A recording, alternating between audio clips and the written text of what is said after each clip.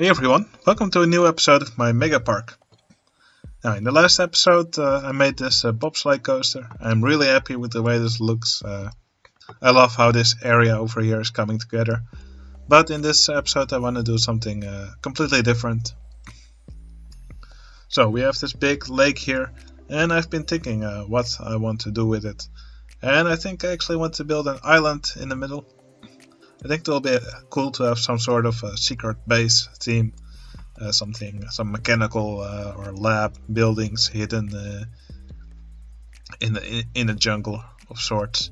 It will have some boats which allow guests to travel to and from the island, and of course to not confuse the guests' pathfinding, I will also make some hidden underground paths towards the island. Now, like I said, I want to have the island, and on top of it I want to have a big dueling flying coaster. Because, well yeah, we have this big park, and the only dueling coaster we have so far is this powered one, which really doesn't have much interaction, it just looks nice. So yeah, I want to have a dueling flying coaster with lots of interaction. Now, this will be very difficult to create. I have done dueling flying coasters before in the dueling coaster contest, so I know it's going to be difficult. You will probably see me going back and forth a bit, doing lots of testing, simulation, just to get these rides to have their timing correctly, because I want them to have some near misses and stuff. Anyway, yeah, I hope this works out well. Like I said, it's very difficult. So let's get right to it.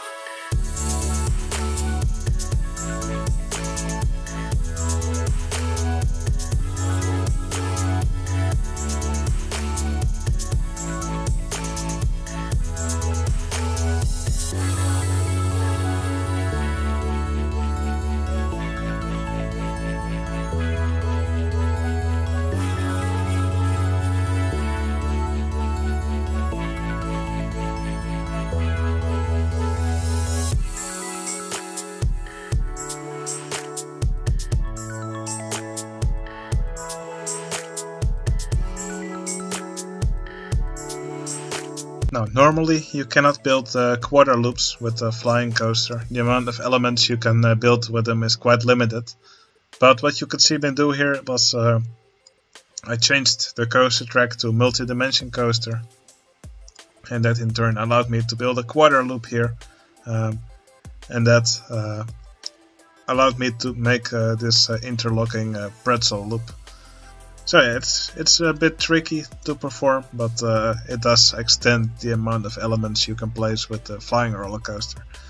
Now of course this coaster doesn't have this vertical part or the quarter loop, so what I'm going to do now is I copied a piece of steel twisted track and I will build that here in reverse, just to avoid any accidental merging, and that will allow me to reconstruct these elements and make it look like they're part of the original track.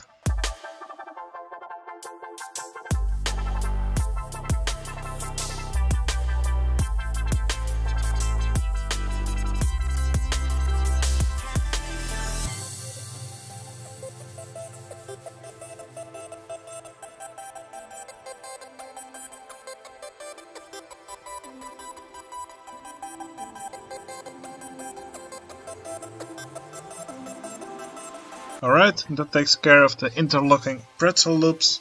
So now all I gotta do is just extend the track. I think I'll just make it go around here once more. I can probably go under here.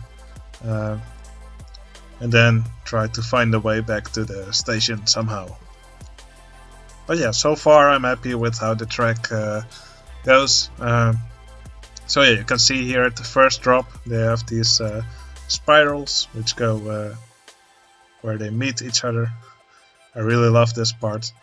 So here's a bit of a twisty section where they pass under and over each other several times. And here then is the interlocking pretzel loops. Well, this is probably as good as I can get the timing for now in a short period. But I must say I'm happy with this. Alright, time to carry on.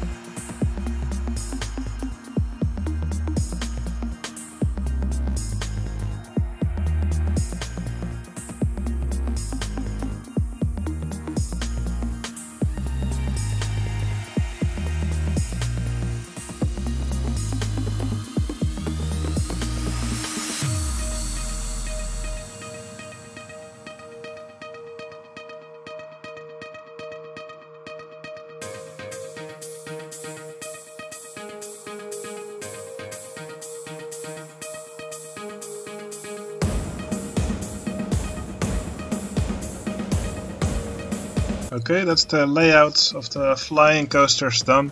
So yeah, I didn't manage to fit in more inversions into the track, sadly, but I did get some nice interaction into the track. For example, already here at the first drop they have these intertwining spirals. Here are some inversions in the track where they pass over one another. Here's the interlocking pretzel loops. I'll probably make the bottom part underground.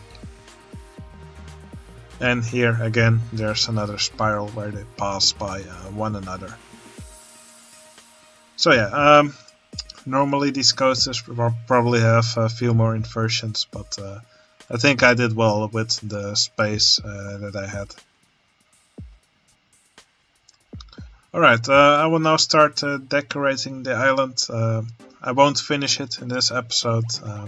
This will be a bit bigger project, but I do hope to finish it in the next episode.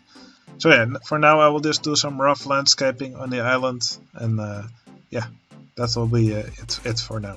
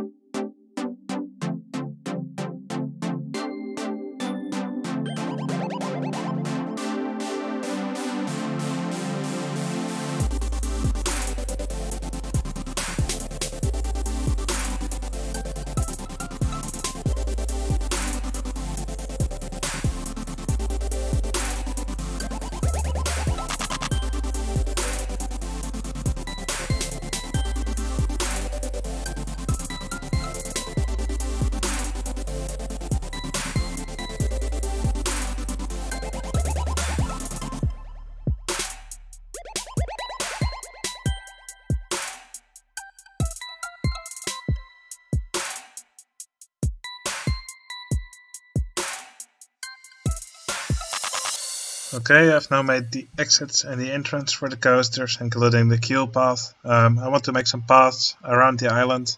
In the end, I want some transport rides to transport guests to and from this island. But guests get confused if a part of the park where they want to go is not actually reachable by path. So that's why I will make some underground paths towards this island. I think I will make one right over here, one over here near the water park. Probably just one in every direction, just so it's easy to find for guests.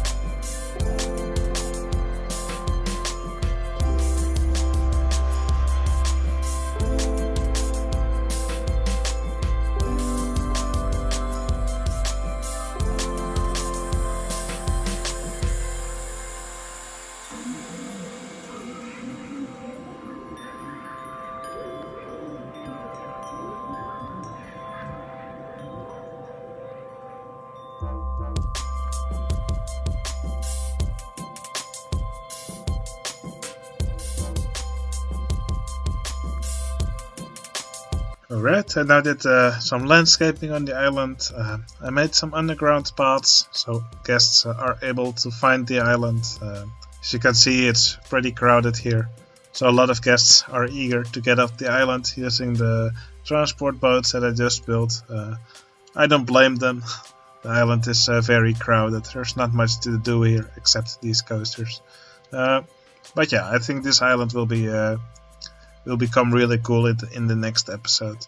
I want to add another ride here on the island. I'm not sure what kind of ride yet, but I'll think of something cool to add.